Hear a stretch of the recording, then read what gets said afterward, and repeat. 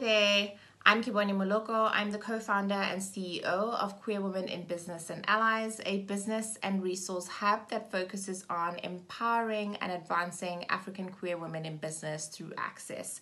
We exist because we found that there were no safe and inclusive spaces for queer women in business to be able to connect and network and build visibility and representation within the business sector.